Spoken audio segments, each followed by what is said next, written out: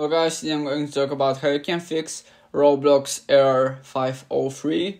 So first things first, what you have to do is just click on the three dots on the top right of your browser. I think for every browser should be the same. So just click on these three dots or just dashes or anything, and after that just click on settings.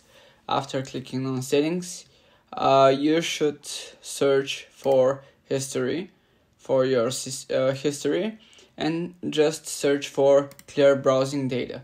And here guys, just you can just choose the time range for it to be all time, and after this everything should be alright.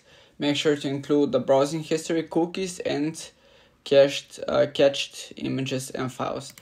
And after that, just restart your computer and everything should be fine with your Roblox. And I really hope that I've helped you with this video, guys.